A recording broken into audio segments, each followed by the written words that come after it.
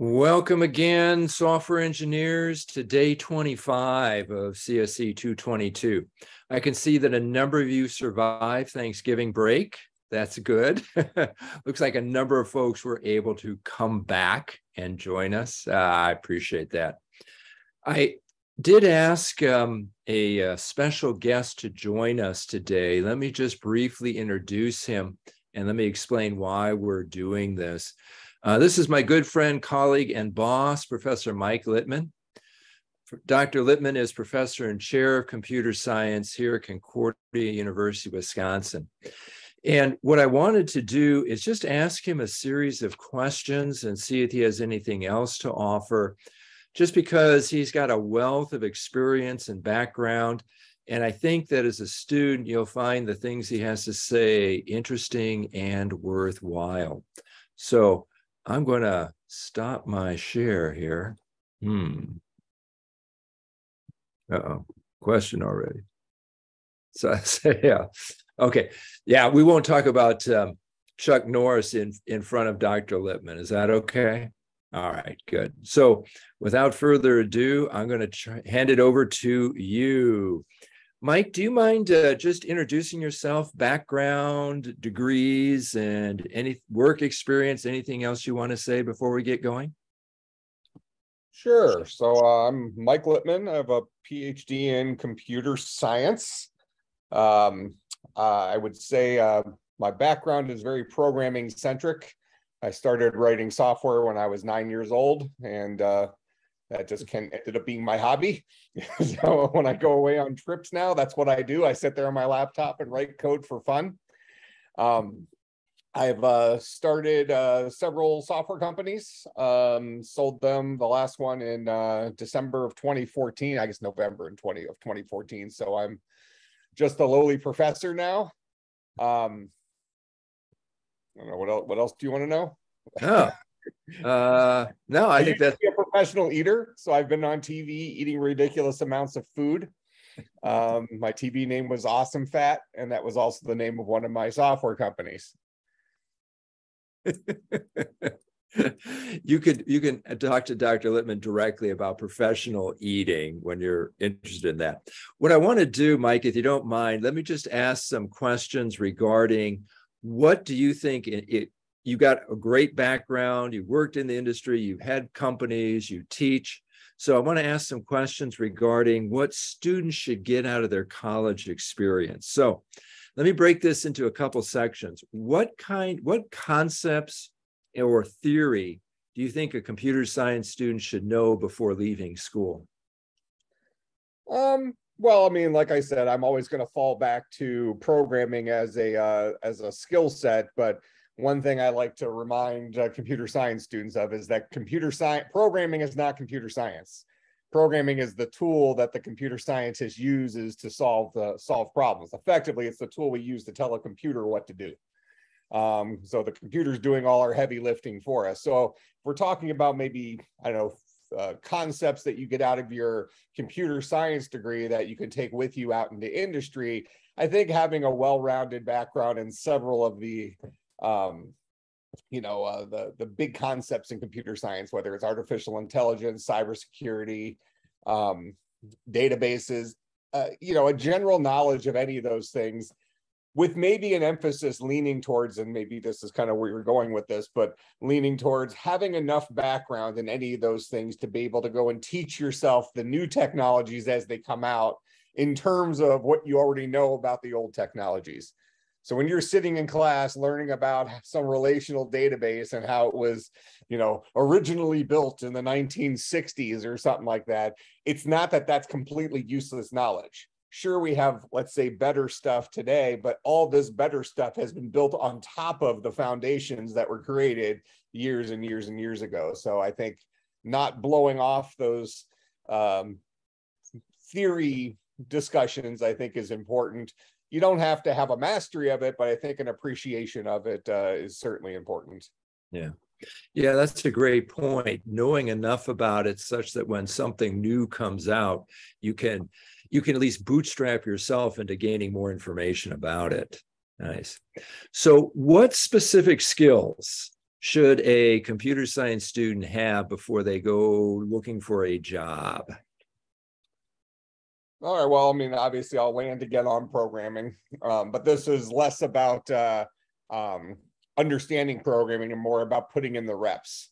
So if you try to, I like to think about computer programming as kind of being like a sport, and unless you've put in 1,000 reps or hundreds of thousands of reps of using a programming language to tell a computer what to do, you're not really going to be competent with it. I'm an avid golfer, so Tiger Woods can give me a lesson on how to hit, his famous stinger shot. And I can academically understand what he just did, but until I've tried to do it 10,000 times, I'm probably going to suck at it.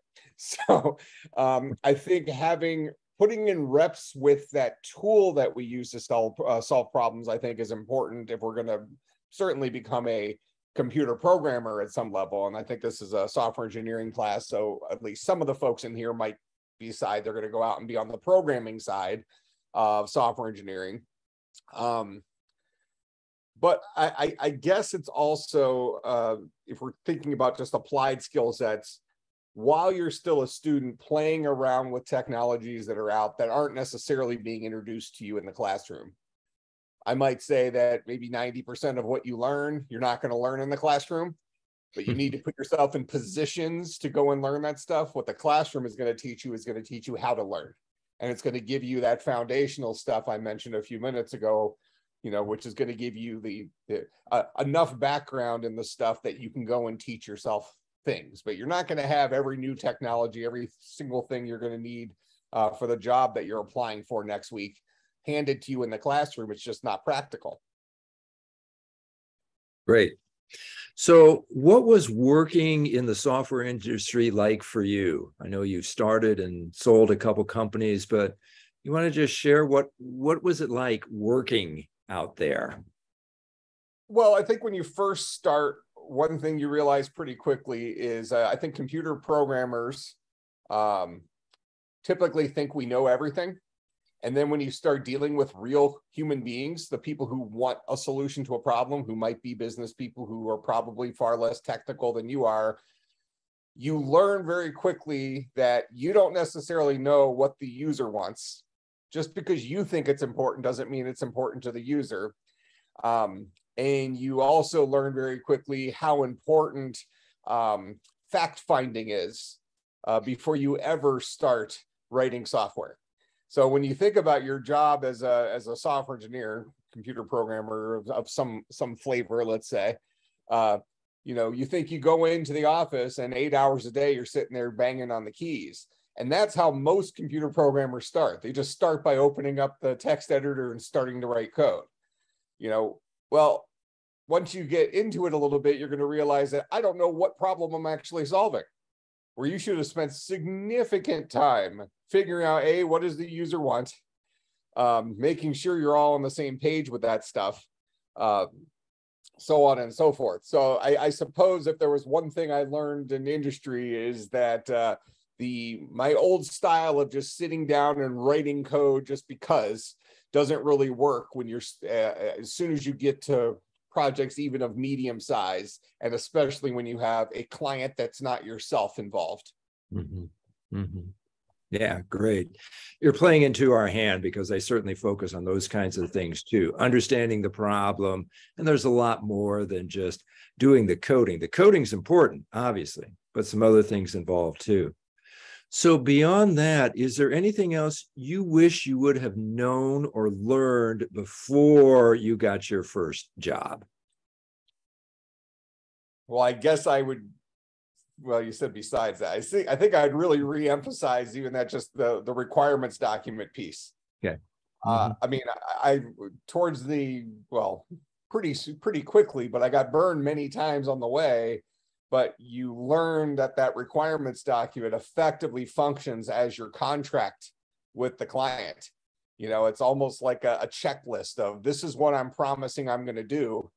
And unless you nail that and you make sure that the client and you are on the same page, it's a recipe for disaster. And you're going to get disappointed over and over again. And you're going to feel like you can never make the client happy because you never actually knew what the client wanted.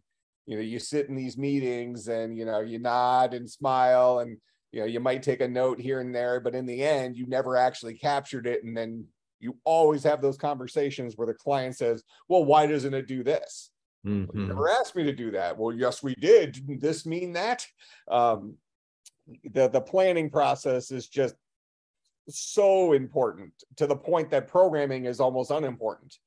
There's some software engineering tools out there that if you use their magical language for describing the problems you're solving, in the end, it writes 80% of the code for you. And then you just have to go in and do some of the integration. So, the planning process, as boring as it might seem, is the most important part. Great. So let's go back further in time. Why did you decide to major in computer science? Yeah, I don't know if that was ever actually there was never a question.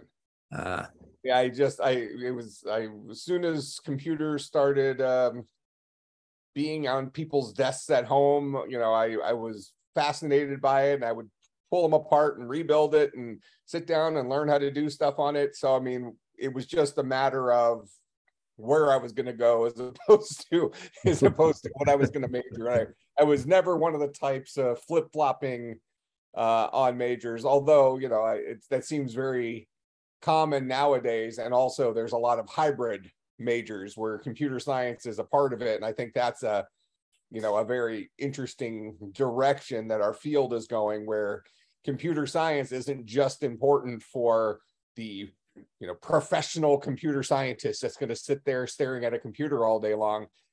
Skills that you learn are so appropriate for so many other fields that you can do almost anything with it. There's a lot of schools that have, especially in like biomedical engineering stuff, there's a lot of healthcare things and with computer science. But I guess for me, I never had that conversation or needed to be talked into it, or I guess I'm a bad example. So why is computer science fun for you? Yeah, it's just like my hobby. I probably do it less now, but when I was I would be at work and I would be either writing code or talking about technology or whatever at work, and then I come home and I play with technology, and now I do tons of stuff with virtual reality, or I'm playing PlayStation, or I go on trips. I sit there and write software. I might put Netflix on and work on some fun project, some utility that I'm working on. Yeah, I don't know. It's just, I don't know. It's mindless fun, I guess, for me now. Yeah, I don't know. I just always felt it's similar to like when somebody says they love baseball. So you ask them how, what do you find fun about baseball? I like playing. Mm-hmm. Mm-hmm. Although I only like doing stuff that I actually enjoy. So like user interfaces, I don't like building user interfaces. So that's not fun. Right. So a lot of people find computer science difficult and hard. And I think many students, even though they like computer science and have an aptitude for it, they find it's hard, it's difficult. So why is computer science so hard? Oh, I have a good answer for this one. Oh, good. I have a great answer for this one. Now, even your worst students in this class, I promise you, are amazing problem solvers. Human beings are amazing problem solvers. God created us to be like that. Mm-hmm. The problem is that we are so good at solving problems that we have a lot of trouble articulating how we solve problems. Mm-hmm. To become a good computer, we spend every day of our life talking to other human beings. So we've gotten pretty good at explaining ourselves to other human beings, or to fill in the blanks when another human being is telling us less than optimal directions or something. We can give somebody directions to a party and say, oh, it's like the third or fourth light down. There's going to be a gas station on the side of the road. And I think on the second house on the left, there'll be some kind of car in the driveway. Human beings, we can fill in the gaps, because we're smart. And we've spent our entire life working with other human beings, and we're good at that. The problem is we have not spent our whole life talking to a computer, and computers are dumb. They only do what we tell them to do. And the problem is that since we have trouble breaking problems down into the smallest little steps because we have trouble articulating how we solve problems, we're never going to be able to tell a computer step-by-step instructions how to accomplish something. That's the difficult part of becoming a computer scientist, is retraining the way we think to slow our mind down and break problems into smaller steps. And, you know, I use it in some of my classes, like with game programming stuff. You know, those of you who are, you know, big video game players, and you look at the most complicated video game out there with all the explosions and all this stuff, well, that solution is a trivial solution compared to the things that a human being just does every single day. You know, as you're walking down the hall, you know, you're bobbing and weaving in and out of people while you're texting on your phone, because, you know, walking, which is this incredibly complicated thing, isn't even worth your full attention. So, you know, really the things we ask computers to do are simplistic compared to the things that a human being does on a daily basis that we don't even give our full attention to. So it's really that idea of translating the way that we think about the solution to problems, rather than just saying, hey, I'm happy with the result. Now we need to understand, how did we get to the result, and be able to break it down into small steps so we can tell a computer what to do. That's what makes it hard. Yeah, I absolutely, that's a great answer. That's good. Yeah. I told you ahead of time it was going to be great. Why did I doubt?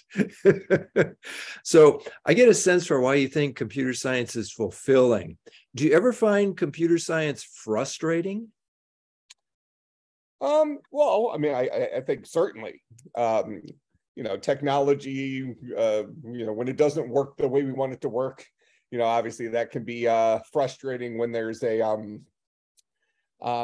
let me give a practical example that I think will be helpful for this group. So I mentioned a little bit ago, I do a lot of stuff with virtual reality.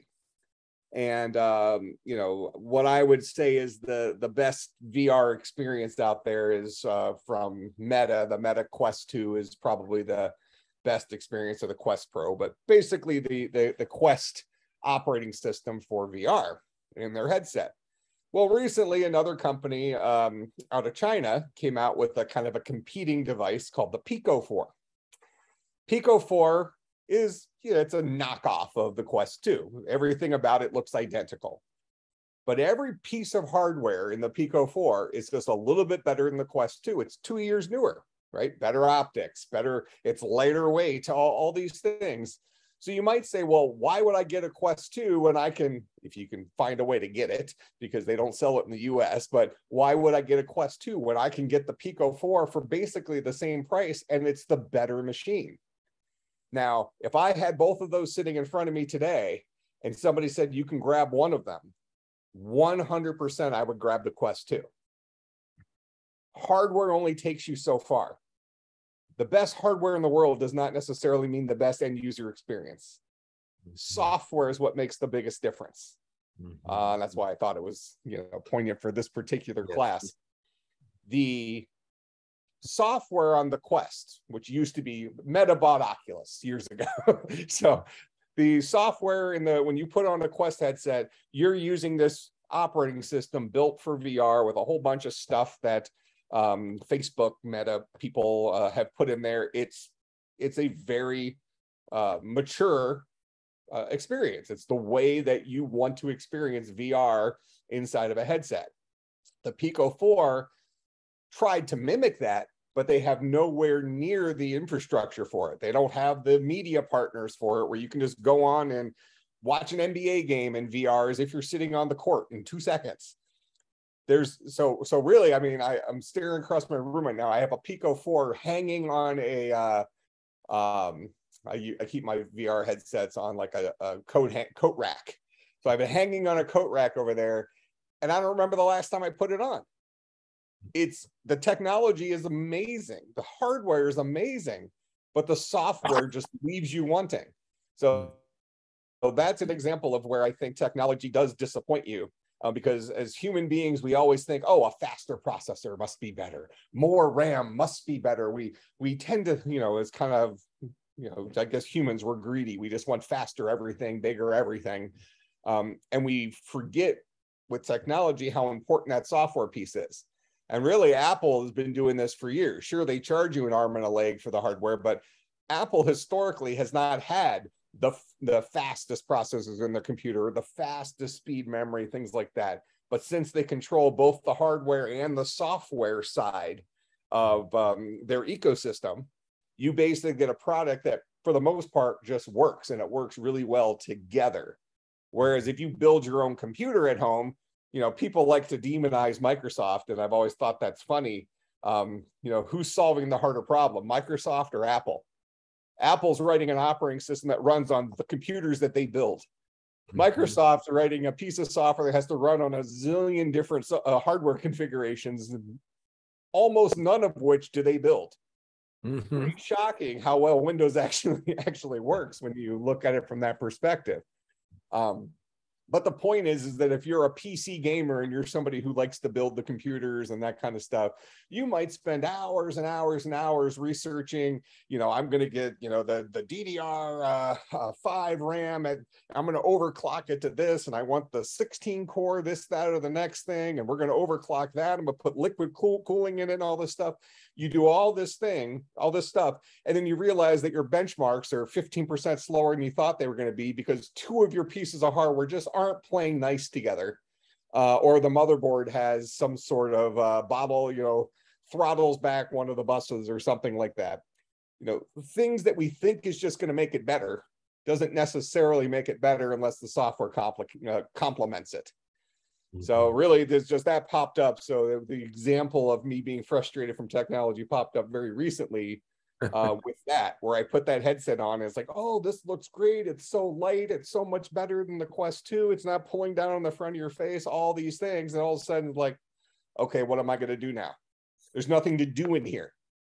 Because so many of the best things to do in VR are free.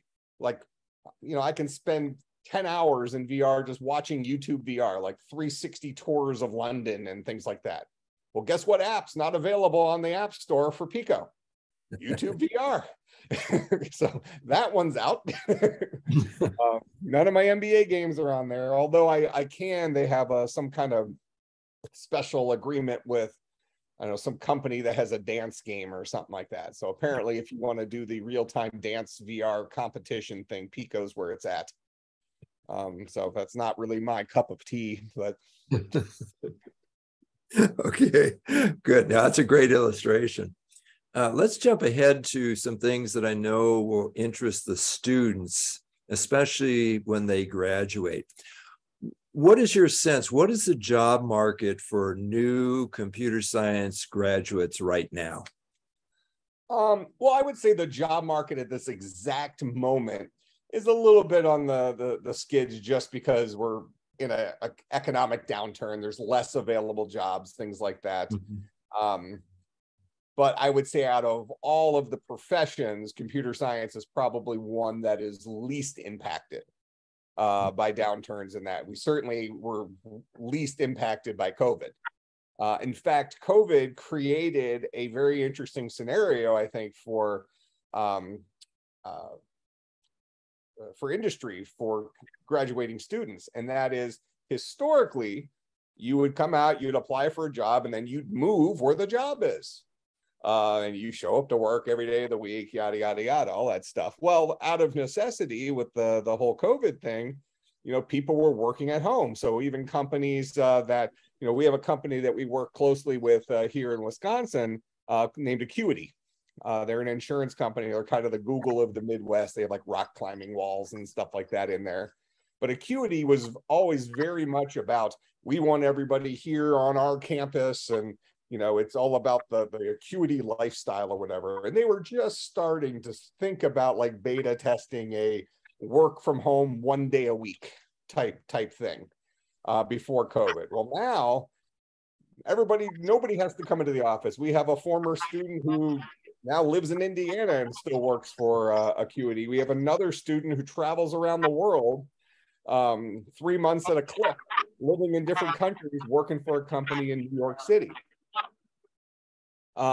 So, what's happened in our industry is we now have the luxury of not necessarily having to shop for jobs in our own backyard. And it's also created a weird thing with salary. If you are somebody who is, if you're a company on one of the coasts, say New York City, San Francisco, whatever, where salaries are significantly higher than they are in the Midwest. Well, if somebody right out of school in New York City might make, let's say $90,000 a year, and that same person coming out of school in the Midwest makes $70,000 a year for the same job. Well, now all of a sudden that person in the Midwest can work remotely and make $80,000 working for the company in New York. So then it puts pressure on some of the companies in the Midwest to now have to pay higher so their talent doesn't leak. I mean, we have people living in Milwaukee but working in New York City. So it has created a very interesting thing, and I think that's going to continue sliding in that direction. We are seeing some interesting stuff recently with the whole Twitter takeover thing, and Elon Musk wants everybody to come back to work physically in the office, and I think there's something to be said for that. We are, I think, in general, more productive when we're in person. And there's conveniences of being online like this, and sometimes it's just the way it has to work. But I have how many people do I have in here? I see 22 people, so 17 of you, 18 of you have your screens off, and I bet you out of those at least 5 are probably got Netflix on the side or whatever. That's just the world we live in. I do the same thing. If I'm sitting in a Zoom meeting, I'm checking email and stuff. We're not paying attention. So I think our job prospects for graduating computer science students are very strong, because there's so many jobs and you don't necessarily have to relocate. But I think that the onus on us to find ways of time management and being productive when we don't have somebody standing over our shoulder is also pretty important. And I'm not sure that the younger generation now, or really any of us, I mean, we're all lazy at some level, right?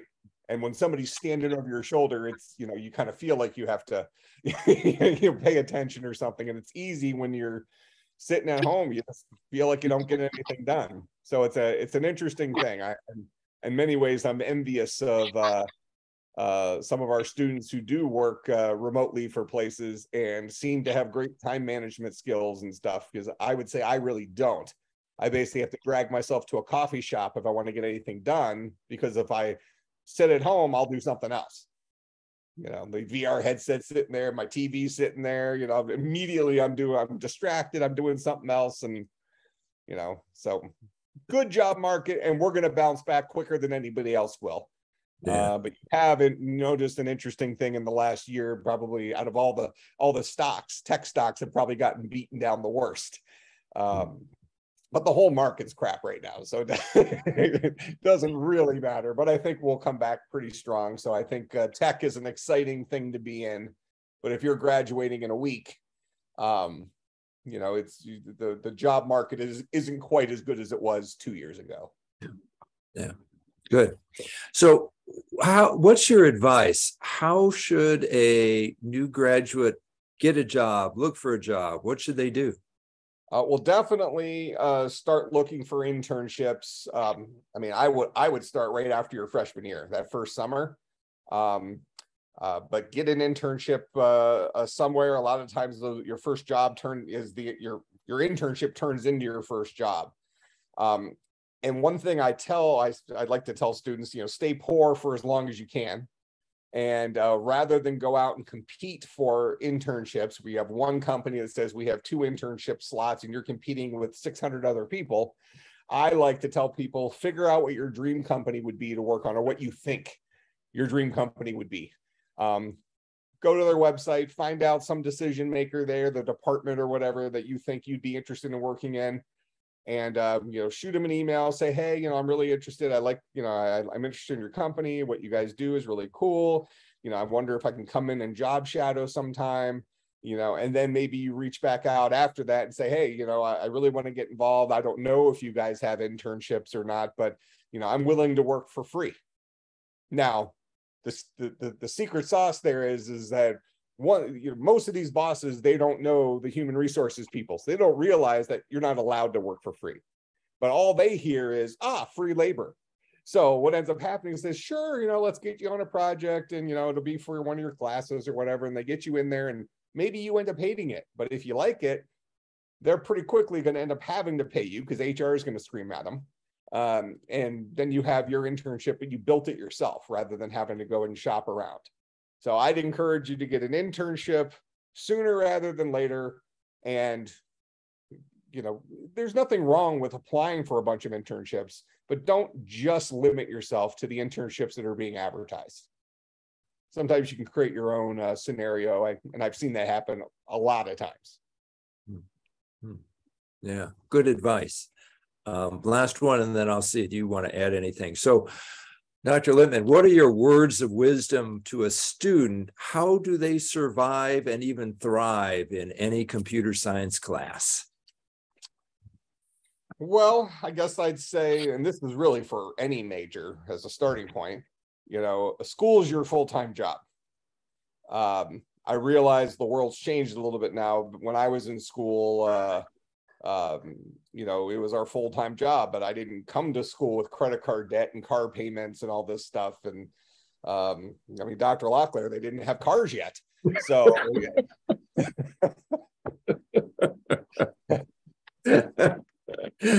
I'm used to it. Okay. And for the record, at the beginning of this thing, he introduced me as his boss. Well, before I was his boss, he was my boss. So he's gotten older. He's got grandkids, all that stuff. So it's he's been doing this longer than me. So he hired me in 2006. And I guess I've been doing it for 3 years now. But so it's a flip-floppy thing. But yeah, he's old. It's but yeah, so young people today, it seems like they're coming to school and they already have 2 jobs and car payments, all this. Life is getting in the way. So it might be impractical for me to say treat school as your full-time job, but that's really the way to become successful. You have to just throw your entire effort into your degree, because right now you're young, you have the energy to do all these things. Pulling an all-nighter is not necessarily recommended, but it's possible for you, where my ears are ringing at 10:30 at night, so it's so make school your full-time gig, take it seriously, realize you're paying a lot of money, and that's an investment in your future successes, rather than just kind of get through school and look at it as an opportunity to party or whatever. Not that you can't have a social life, but try to choose education first and do that whole time management thing. Specifically to computer science stuff, this kind of goes back to, again, I see everything through the lens of programming, yet I'm a big advocate that computer programming is not computer science. It's, it's a tool that we use, but if it's kind of like a superpower, where, if you can wield that sword, you can solve a lot of problems, and you can imagine new problems, new solutions to problems that, might present themselves to you. So really bearing down and getting good at computer programming, even if you decide, this might not be what I want to do day in, day out, just having that skill set, I think, opens a lot of doors for you and opens a lot of options for you.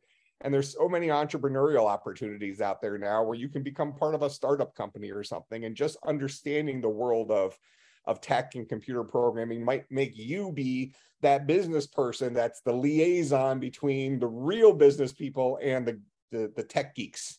So having the real tech skills, I think, is pretty important, but that takes time. You can't just academically learn how to program and,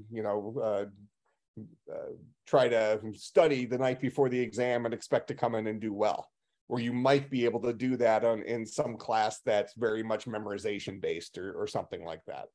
Mm-hmm. Yeah. Okay. Anything else you'd like to share or add? Well, I guess not that I can think of. Okay. Do you really stay up to 10:30? Well, says the old guy. well, Tabby and I, we watch shows in the evenings pretty often. We have to kind of keep tabs on each other to see who's falling asleep first. Oh, yeah. What's funny is that happens a lot with us these days, and she likes this show called the Middle that she watches, reruns 4,000 times on. And there's this episode was on the other day where they keep trying to start watching this show, and they keep falling asleep over and over and over again. They never can get through it. They wake up, and somebody, like the other day, Tabby, my wife, had fallen asleep, and she thought she had just closed her eyes for a second, and she said, "Oh, I don't think I missed anything." And then she looks at the screen. She's like, "Who's Glenn?" It's a new character, just been introduced like a half hour ago. She was just meeting him for the first time.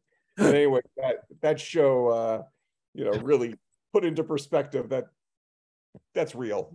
But when you're 19, 20, 21 years old, you have because I used to pull all-nighters all the time. I would just stay up and write software in my dorm room and things, but now it's like that's not even a thing. It's not even close. Oh, excellent. Okay. Well, Dr. Lippman, thank you so much. I appreciate you joining us, and at least the students didn't have to listen to me the entire time today. So thanks, Mike. All right. All right. Yep. Bye-bye. Later.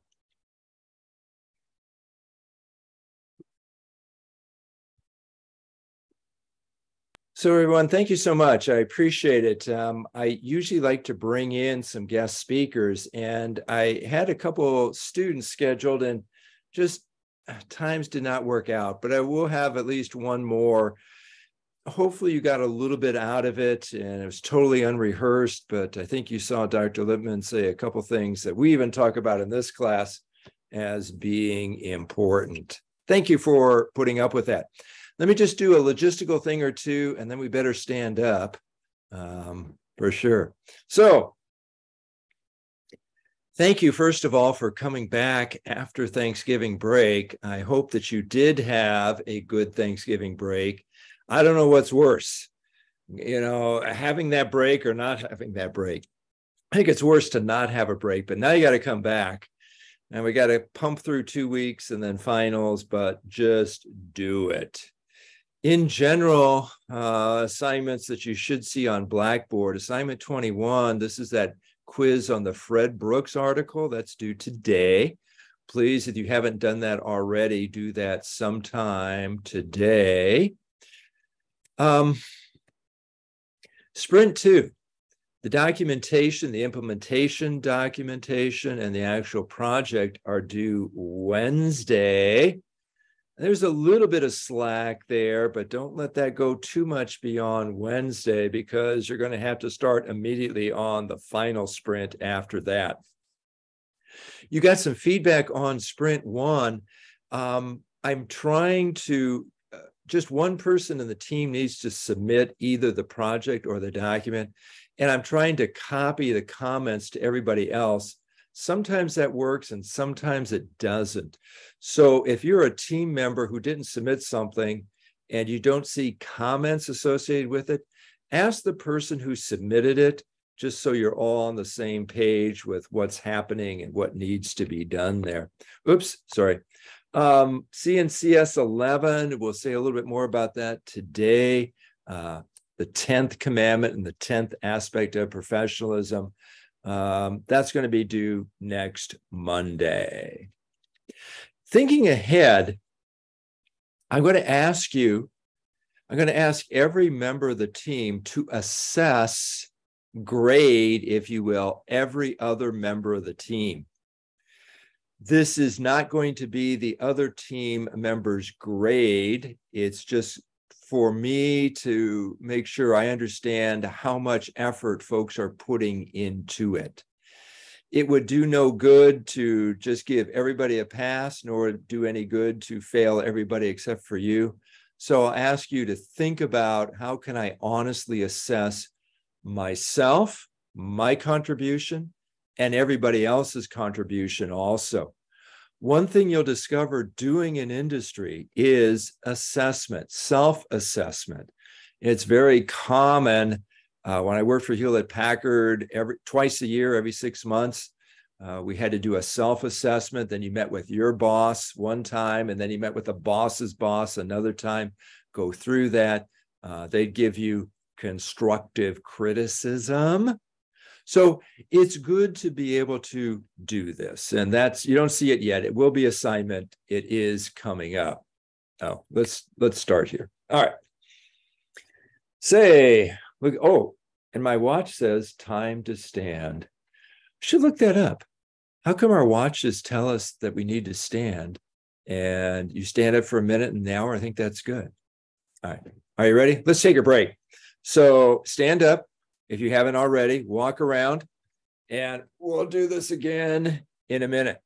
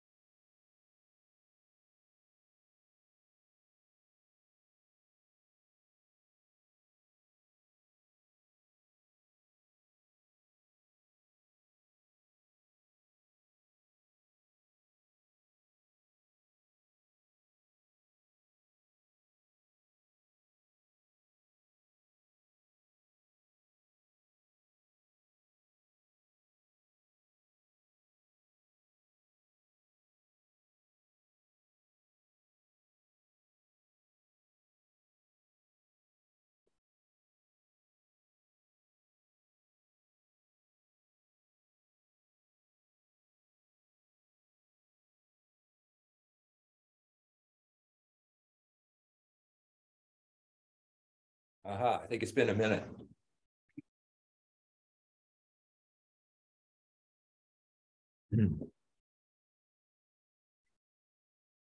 If you don't know what my background is, this is the Willis Tower in Chicago. It used to be called the Sears Tower, and everybody still calls it the Sears Tower too. It's the tallest building in Chicago, tallest building in the Midwest. Only a couple buildings in the US that are taller, the new WTC in New York, and pretty tall building. I like Chicago. My wife and I go there fairly often, and I never mind driving in Chicago. People think I'm weird. There are 10 million people in the Chicagoland area, so I expect slowdowns and things like that. But the one thing that's interesting is I sort of have a sense for what Chicagoans are going to do when they're driving. I know when I'm going to be cut off. I know when somebody's going to do whatever. I don't like driving through downtown Milwaukee because I never know what they're doing down there. That's always a surprise to me. Speaking of teams, you weren't, or you're not being the bozo on your team, are you? When I die, I want my group project members to lower me into my grave so they can let me down one last time. Yeah, that's a pretty common refrain that you hear from folks who survived group projects as an undergraduate. From the sense that I get and the feedback that I get, vast majority of folks are working together as members of a team. Good, keep it up. And if you slack just a tiny bit, pick it up. Just not with an all-nighter. All right.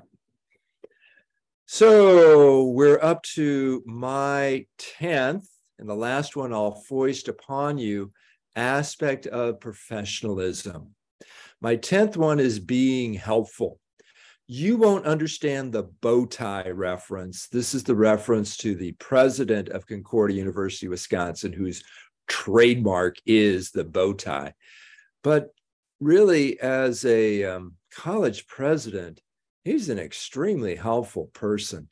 I never could figure out how he could find the time to interact with so many students, staff, and faculty members. And of course, nobody goes to the president of a university with a compliment. It's always some kind of gripe and complaint. But he always seemed to take the time to genuinely listen and be concerned and then do something about it. That's definitely a characteristic of a professional, being helpful. Paul said the same thing to the church in Corinth. There's no need for me to write to you about this service to the Lord's people, for I know your eagerness to help. I've been boasting about it to the Macedonians, telling them that since last year, you and Achaia were ready to give, and your enthusiasm has stirred most of them to action. Yeah, being helpful is really beneficial, an aspect of professionalism. Now, how's that going to relate to the 10th commandment? Remember, Lutherans and Martin Luther divided up what many people call just as a single commandment, coveting everything. We saw in the 9th commandment covering our neighbor's house, which really means inheritance and good name. And now everything else in the 10th commandment, you should not covet your neighbor's wife, and there's a whole litany of things, or anything that belongs to your neighbor. How am I going to relate being helpful to this? Well, it will be helpful to take a look at the positive aspect. Probably have to do that next time because I got to show you this first. Thou shalt not covet thy neighbor's Wi-Fi. If you read the Dilbert cartoon before, it's a fairly common running gag, right? Confusing Wi-Fi and wife in a number of different ways. Thanks for laughing.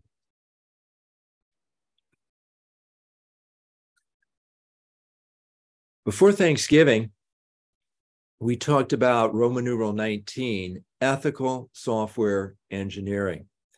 We saw there's a connection between ethics and professionalism. And I use that funny word, ought.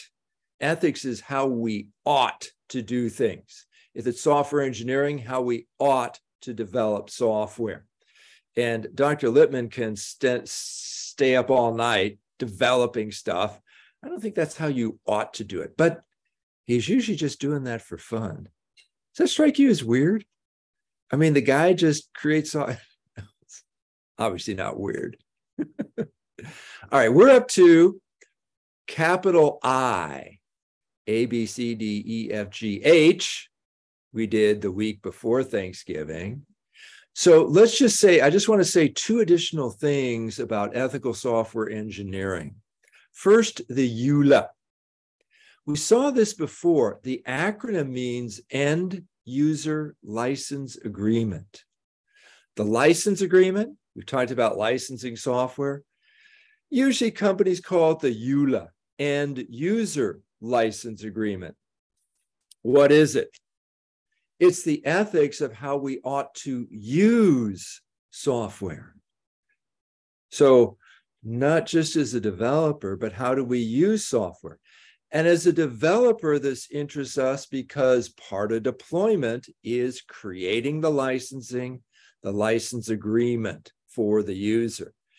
And this does inform the user how the user ought to use the software. And as always, I'm just going to pull out my 4 transcendentals: truth, beauty, goodness, and community. I had a couple other questions I'm going to ask Dr. Lippmann. I did want to get into a Christian worldview, but I know he's in tune the same as I am and the same as Professor Tallman is there and all the other computer science faculty that I know at any of the Concordias, really connecting these ideals in a Christian worldview to the things that we do. And if we're using somebody else's software, we need to think about these also. For example, ever read a license agreement? You'd be surprised. By opening this package, you agree, you will not make copies or export to despotic nations. You will submit to strip searches in your home. While I haven't seen that, you'd be surprised at the rights you are giving up by installing some software on your machine. By installing some software on your machine, you give a total right to privacy. The company claims that they can look at anything on your machine. And I think some do. Wow. Okay, this one I haven't seen. Just to review some things we said when we talked about deployment in Unit 2 and the idea of a license. Remember that software is usually not sold. We almost always give people money for it, but that doesn't mean we own it. We're not technically buying it. Instead, it is licensed for use. The license gives us permission to use it, subject to certain conditions, subject to certain restrictions. And yeah, oftentimes it deals with how many machines can you use the software on, not reverse engineering it, and many other issues. Permission to use with conditions and restrictions. In the interest of time, I won't jump into either one of these, but I just encourage you, the next time you install a piece of software, rather than just clicking through, yeah, I read, yeah, I read, yeah, I read, it will take a little bit of time. And of course, couched in legalese, it will be not obvious, everything that's being said, but some things will be. I would just encourage you to read what they say. Actually, I think this is HPE, Hewlett Packard Enterprise, and this is just one aspect of the huge agreement. If you abide by this agreement, Hewlett Packard Enterprise grants you a non-exclusive, non-transferable license to use one copy of the version or release of the accompanying software for your internal purposes only, subject to any your use is subject to the following restrictions. You may not use software to provide services to third parties. Note what that's saying. They don't want you setting up a business based on this software. It's for my use, my company's use.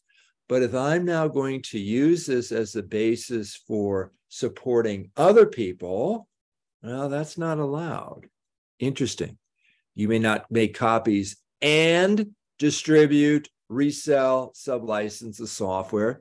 You may not download and use patches, enhancements, bug fixes, similar updates, unless you have a license to the underlying software. You may not copy or make it available on a public or external distributed network. You may not allow access on an intranet, unless it's restricted to authorized users. You may not modify, reverse engineer, disassemble, decrypt, decompile, and make derivative works of the software. Interesting. Final issue under ethical software engineering. I mentioned in passing in a couple different places this idea of liability. What if something goes wrong? You're making software for somebody else. And I appreciated Dr. Lippman earlier today talking about the importance of that requirements document. Now, what he means by requirements is what we mean by both requirements and specifications. That's very important because, as Dr. Lippman said, that becomes a de facto. It becomes it becomes the de facto contract between you and the company that employs you. What happens if something goes wrong? What if your software causes problems? What if a bug causes inaccurate computation? What if some kind of failure takes out some other system? Your business could face a costly lawsuit if a defect in your software leads to property damage or physical injury. Here's what you should know about software product liability and how to protect your business. I'm just going to briefly pour into that site. You won't have to remember anything specific about this, but do remember in general that, wow, another aspect of software engineering is, what about liability? I create this for somebody else. What if something goes wrong? Could I be sued? What are the consequences? Yeah, there's why a software defect could mean trouble for your small business. Yep. By the way, This is why companies who produce software do get insurance, errors and omissions insurance to help pay for legal costs and anything else, incidentals that might come up in this. I was glad Dr. Lippman said, coding, that's really exciting, but that's just a small fraction of what goes on in software engineering. Last night, I dreamed I was swimming in an ocean of orange soda. Cool. Yeah, but unfortunately, it was just a fantasy. Fantasy? It was just a fantasy.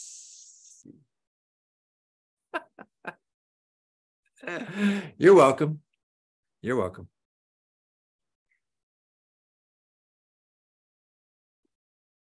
Good. Thank you. See, that's the way. That's what an A student always says. Thank you, Nate. I liked it. The very last phase of software engineering, the maintenance phase. Let's introduce it today, and we'll have other things to say as we go on, as you can imagine. Maintenance phase. Now, we've listed the 6 phases in order, but they're not always done in order. We saw the idea of Scrum with sprints, etc., this cyclic development process. But to learn about it and understand it, we'll just list them in the order. Phase 6, maintenance. Here's the definition that we're going to use. Any change to the product. Don't forget, a software product is code and documentation.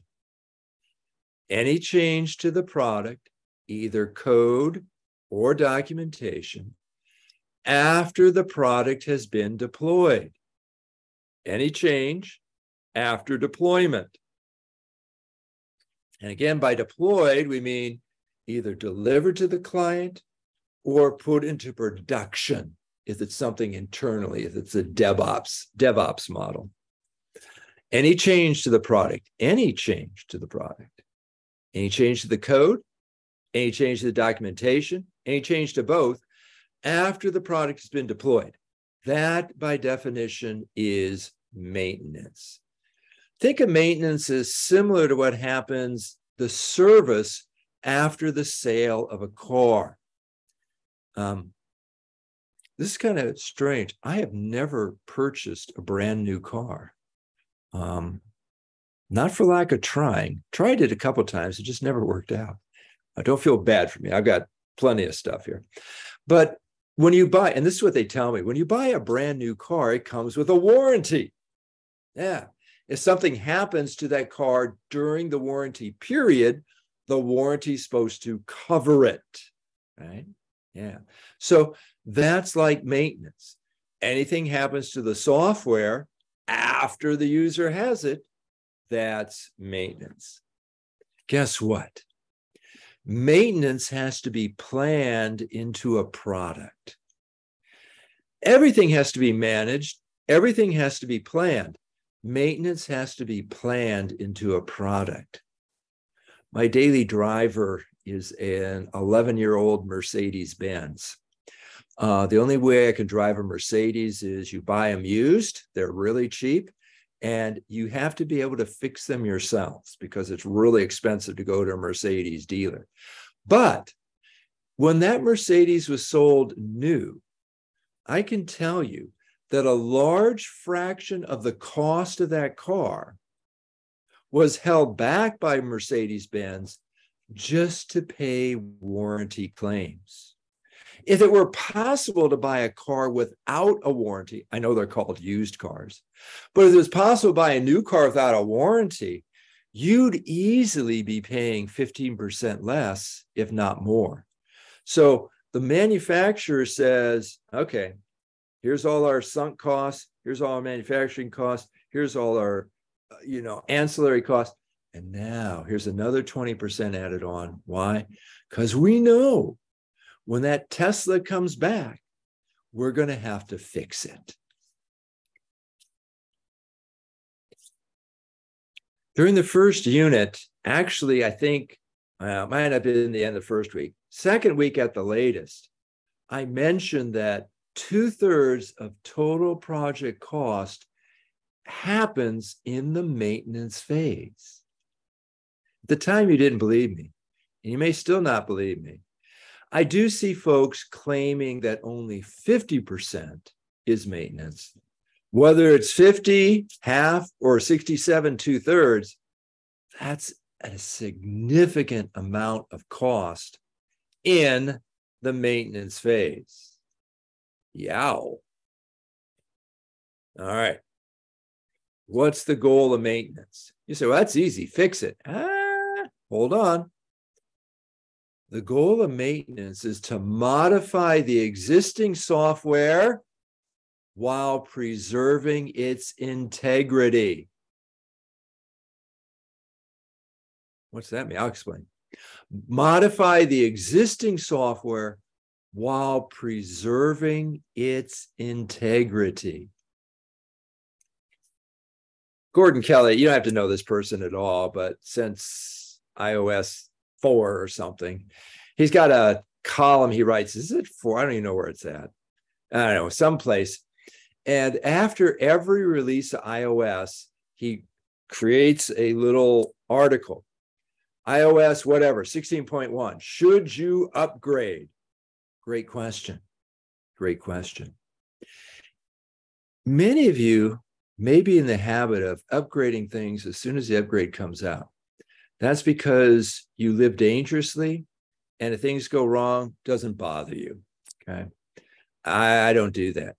iOS 16, what's he call it? Coincidentally. No, maybe it's not here, but somewhere he called it like a bug fest or something.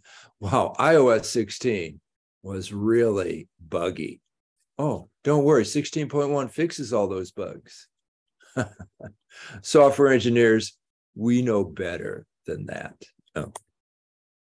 What do I mean by preserving its integrity? You need to make a change to correct, or we'll see some other examples in a minute, without mucking up anything else. If you correct one bug and that correction introduces 2 other bugs, you didn't do maintenance right. Goal, modify while preserving. That's hard. All right. There are 4 major types of maintenance, believe it or not.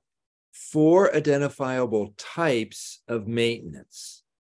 Let's surface skim these today, and then we'll do a deeper dive later. The first type of maintenance is corrective maintenance.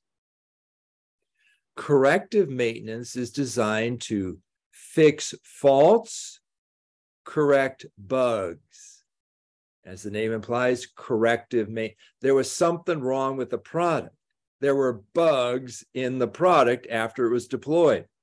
Darn. You got to fix those bugs. And we saw in the last unit that debugging, the goal of debugging is to correct the bug without introducing new bugs. I'm not picking on Windows, every system, okay? The current incarnation of Windows, Windows 11, and they always have, versions, and they went to this funny naming convention, 22H2. This is the latest release of Windows. It has a few errors. This one cracks me up. You can't safely eject media while Task Manager is open. Task Manager is a system applet. If Task Manager is open, if the window's open on your desktop, you cannot do the safely eject media. You want to get rid of your flash drive? Right click, it won't do it. Funny.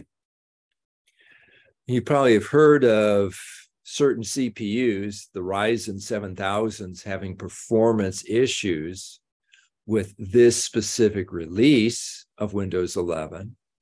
And that follows on the heels of problems with certain video cards. And then many people experience when trying to install this update to Windows, this very cryptic installation error. Yeah, and then it just hangs. Those need to be corrected. The second type of maintenance is called perfective maintenance. Perfective maintenance involves improvements, either productivity or efficiency improvements to the system. And a typical example that I'm sure you're familiar with is, how can I increase the speed, the throughput, the response time, the computational speed of my software? So second type of maintenance, perfective maintenance. Now, notice, unlike corrective maintenance, this was not a bug. It's not an error per se. Number one is reactive. Oh no, bug, fix it. Two, this is proactive. How could I make it fast? The user didn't necessarily ask for it to be 2 milliseconds. They're happy with 5 millisecond response time. But can we make a 2 millisecond response time? And wouldn't that be better? Sure. Example. Okay, go to Mac OS as our example here. Ventura is the latest incarnation, and I forget if this is 12. The Mac OS had been stuck at 10. That was the X. It had been stuck at 10 for a very long time, and they had names for each of their things, islands and things like that, but they were always at 10 point something. So I think Ventura is a 12 or is it a 13? Well, regardless, Apple says, hey, we've got some enhancements here. We did some perfective maintenance, live text. On the Mac OS can recognize text in images. That's pretty cool. So you can grab text out of a picture, a slide, a video frame. There are lots of new accessibility tools, live captioning for audio content, and they renamed their system preferences to system setting, which makes perfect sense, but now I'll be looking for it and I won't find it because it's called system setting, the last 200 incarnations of the Mac OS. So just a couple of examples of perfective maintenance. Oopsie. Third type, adaptive maintenance. In adaptive maintenance, our software now resides in a new environment. So somehow the environment changed. My app ran fine under OS whatever, but now that a new version of the operating system come out, it's not running fine.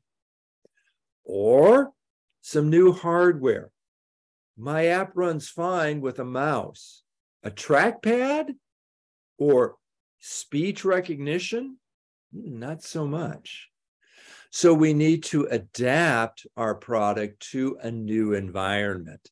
And typically the new environment is either hardware or a new underlying operating system.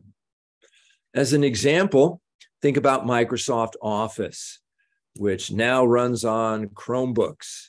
Chromebooks were never designed to have processing power locally. They were just designed to browse the web. But like everything else, things morph. And what Microsoft has done is they have an interesting model.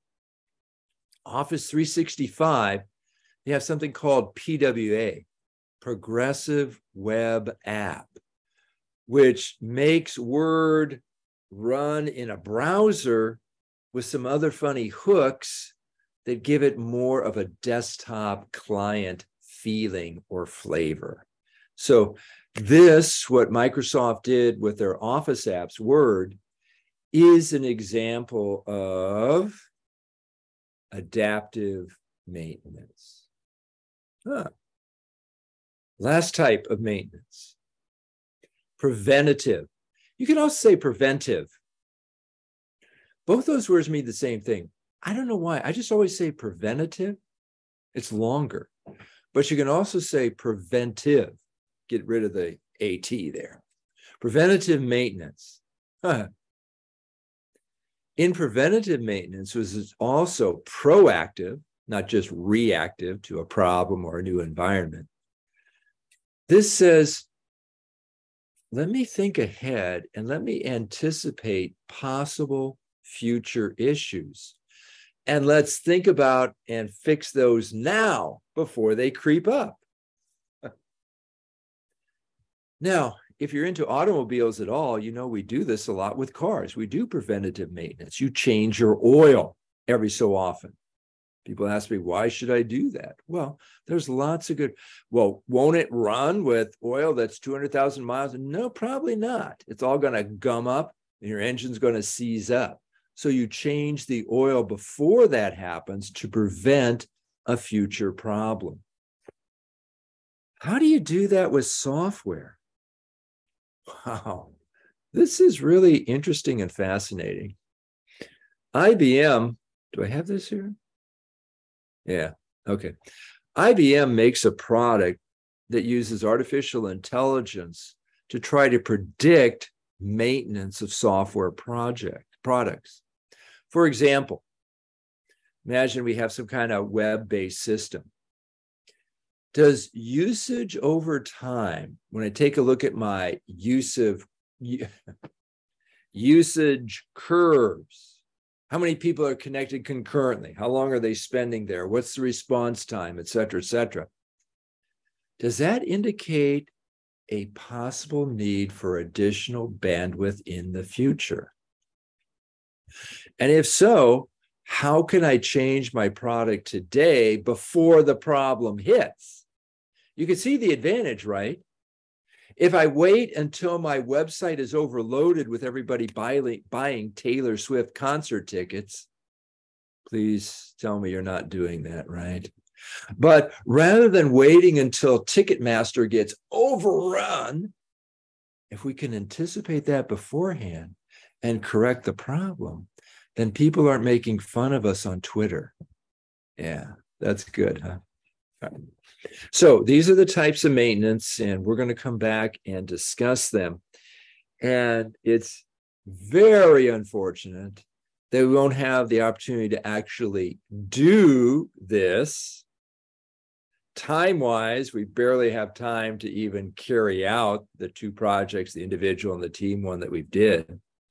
If we had nothing but time, it would be so interesting to then go back and do some maintenance of these types to see what's involved.